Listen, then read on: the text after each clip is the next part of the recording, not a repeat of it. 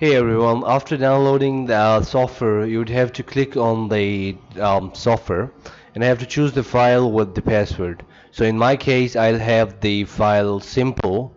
So I'll click on that and I'll open it into the program. Now you can choose the options. I'll choose the dictionary option over here, just to make it a little clear because I know the password.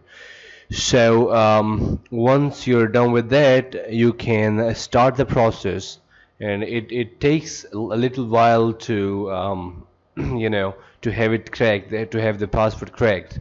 So after we start the process, it might sometime take more than 5 minutes, but if the password is easy, it can actually get it in like 30 seconds or maybe less than that.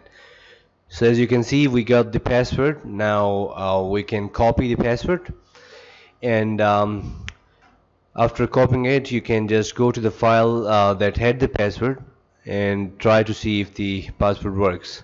So I'm gonna click OK, and there we go. Thank you for watching.